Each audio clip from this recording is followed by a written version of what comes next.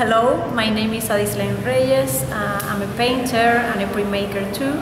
Also, I'm a professor in San Alejandro Art Academy.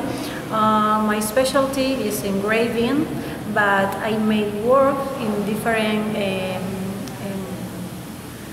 techniques. In this case, I use drawings. This is one of my last series.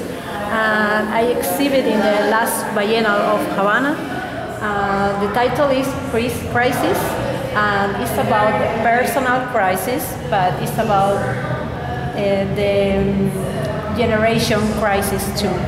All the time I use the same character, and the character is like me, but at the same time it's like an artist. And a little talk is about to speak the art. So it's the relationship between days all the time.